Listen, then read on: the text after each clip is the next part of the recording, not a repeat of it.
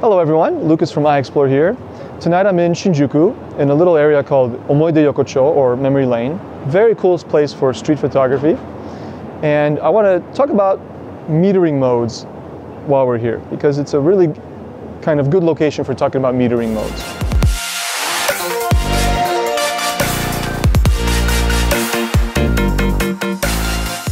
Now, first things first, what is metering? What am I talking about?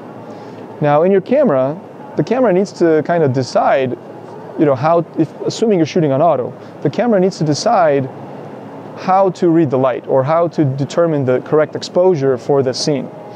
If you're shooting fully on manual ISO, manual shutter, manual aperture, that doesn't matter. The metering mode is not really relevant because you're setting everything yourself. But if you're shooting on aperture priority mode, for example, which I often use, it's an issue. It comes into play. So the metering mode is kind of how the camera determines the exposure and then sets the settings automatically. And every camera has multiple metering modes. It can use a small spot. Usually it's the same thing as your focus point, so it's a very small little spot. It can use a large, kind of like the center, or the whole frame, or there are some other fancy metering modes, which I'm going to mention later. So first I'm going to say what I don't do. I don't like to use spot metering.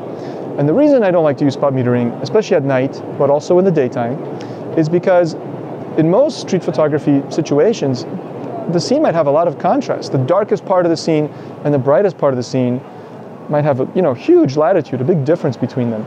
But they also might be in the scene actually right next to each other. And in those situations, if the spot is on the very bright object or the spot is on a very dark object, the rest of the frame will be completely the wrong exposure. So we avoid that. I avoid that mode. And if it works for you, that's great. I'm not trying to say that you can never use it, but I don't really like spot metering for street photography. So the metering mode that I like the most is what is often called evaluative metering or average metering, or on Nikon they call it matrix metering. Basically, it's the metering mode where the camera is looking at the whole picture and deciding the exposure based off of that. It's reading the light for the whole scene, not just the center and not just a single point, but the whole picture.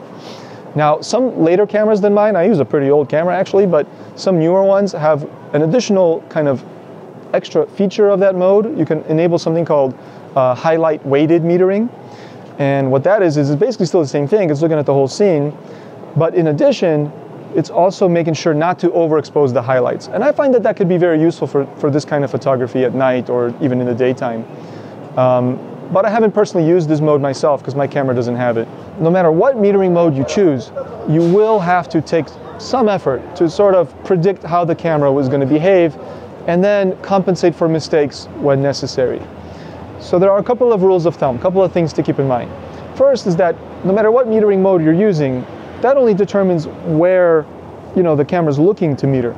But its purpose is usually always the same. It's to get a particular average brightness for that area. So if you're using the whole frame, it's going to try to get a particularly average brightness for that whole scene.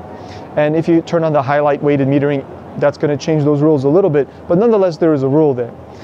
So typically what happens is when you take a photo of a very dark scene, you would think the photo would come out too dark. That's a common kind of idea that I see when I work with people on our workshops that I explore. But what often happens when you take a photo of a scene that's very dark is the camera will overexpose it because it sees all the dark things and it ends up making the photo overly bright. And so then you have to use your exposure compensation to reduce the exposure. Similarly, in the opposite direction, if you take a photo of something extremely bright, like a bright floodlight or something in an overall dark scene, the camera might see that and think, wow, that's really bright, and it'll underexpose the scene. Okay? And again, this is why I don't like to use spot metering, because if you do, you're very likely to run into that kind of problem. While on the evaluative one, you're a little bit less likely to run into it, but you will still encounter it sometimes. So you have to take that into consideration and try to stay one step ahead of your camera. So for me, when I'm shooting at night in scenes like the one behind me where it's overall pretty dark, I tend to have my exposure compensation on -1 because I don't want the camera to overexpose it. Another way to look at it is I'm trying to protect the highlights. That's how a lot of people think about it. But that's not always the case. Sometimes I don't care if the highlights themselves blow out, but I want the overall picture to look really good and have the right amount of contrast. So I hope that gives you some ideas about how you can, stay one step ahead of your camera and predict the mistakes it's going to make, and use the exposure compensation to stay one step ahead, and therefore maximize your shot opportunities, so that when you do see a cool moment, you take the photo and boom, it's just right out of the box. It's a good exposure. You don't have to, rejigger it and try it again with different settings. Of course, sometimes that'll happen. It happens to me all the time. But I do try to go for as many, hits as I can, and the way to do that is to apply the ideas that I already mentioned. So that's it. Hope you found that useful. If you have any questions, please leave them in the comments, of course. And remember, always challenge your eye.